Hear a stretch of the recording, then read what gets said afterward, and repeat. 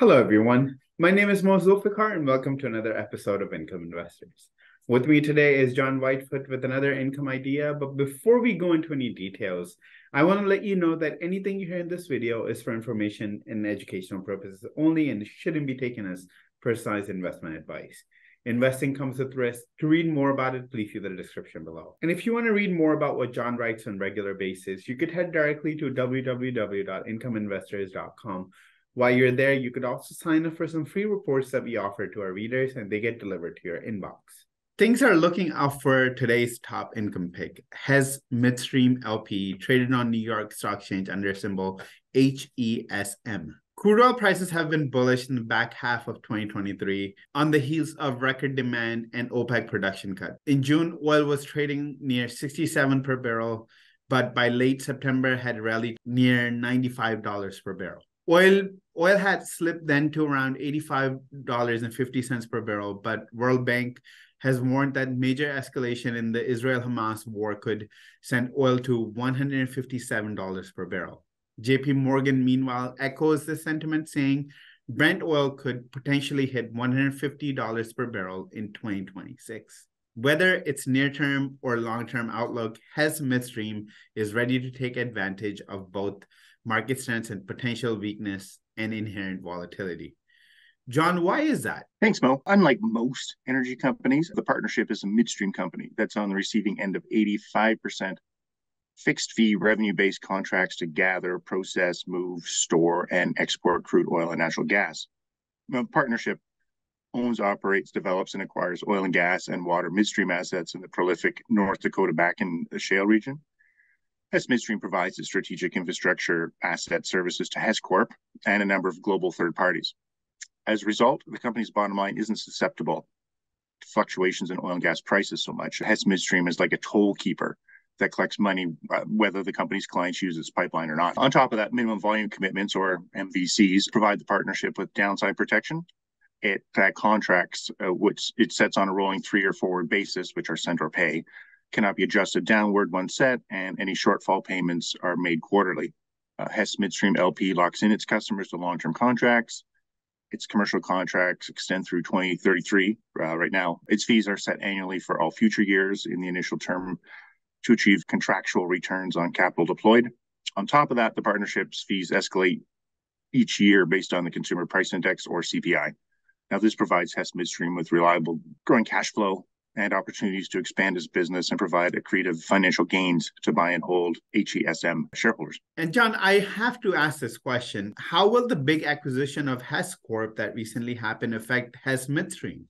Good question. In late October, which is just a week or so ago, Chevron Corporation announced a definitive agreement to acquire Hess Corporation in a deal valued at $53 billion. This strategic combination is expected to grow production and free cash flow faster and for longer than Chevron's current 5-year guidance.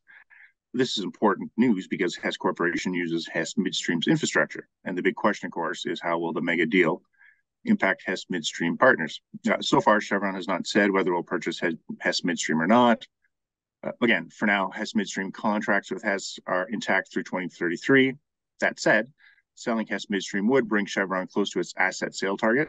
Then again, given ExxonMobil's recent $60 billion mega merger with Pioneer Natural Resources and Chevron's acquisition history, it could acquire Hess Midstream too. Hess Corporation actually owns 37.8% of Hess Midstream, which Chevron will acquire with the deal.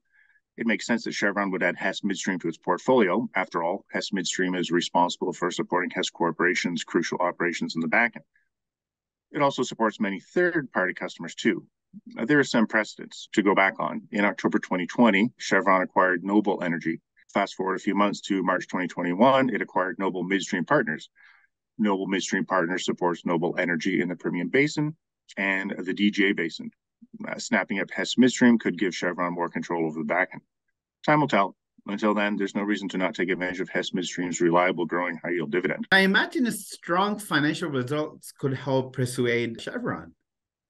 Oh, absolutely. For the third quarter ended September 30th, Hess Midstream announced that net income increased 3.3% year over year to roughly $5 million. Now, after deductions for non-controlling interests, net income attributable to Hess Midstream was $35.3 million, or 50 cents per share. That's compared to 53 cents per share in the third quarter of 2022. Net cash from operating activities was strong at $215.5 million. For dividend hogs, distributable cash flow grew 4.3% to $224.1 million, while adjusted free cash flow advanced 4.5% to $162.7 million. Now, on the face level, these strong financials forced management to raise its operational and financial guidance for the second time this year for gas gathering, gas processing, and crude terminals throughput volumes. Now, compared with the midpoint from the prior year guidance range, Hess now expects to report net income of $615 million, adjusted EBITDA of around $1 billion, distributable cash flow of around $845 million, and adjusted free cash flow of around $635 million. It's an exciting part. This company increased its quarterly distribution for the third time in 2023. Yeah, absolutely. Thanks to its strong cash flow generation, Hess Midstream has been able to raise its quarterly distribution on a regular basis, actually for years. In October, it declared a quarterly cash distribution of 0.6175 per share, or $2.37 per share on an annual basis for a yield of 7.96%. This represents a 2.7% increase over the 0.6011 payout in the previous quarter, and a big at 9.7% increase over the 0.5627 paid out in the same period last year. Hess Midstream, again, has actually raised its dividend almost every quarter since it went public in 2017. John, thank you so much for your analysis. The energy sector was the biggest winner in 2021 and 2022, and 2023 is shaping up to be another great year too. And Hess Midstream Partners LP has been one of the industry's biggest winners. As already pointed out, 100% of its fee-based contracts minimize commodity price exposure. 85% of its revenue is protected by minimum volume commitments, while 3-year minimum volume commitments and annual fee increase are based on CPI escalations. So it doesn't really matter how the economy does this year or what the price of oil and gas is. Its cash flow is protected and growing. This helps explain how Hess Midstream been able to grow its EBITDA every year since it formed in 2015 through 2 oil price downturns. This also explains how it's been able to increase its distribution for the last 6 years and counting. That's it for today. We'll be back with another video soon, so stay tuned. In the meantime, don't forget to like this video and subscribe to our channel. Goodbye for now.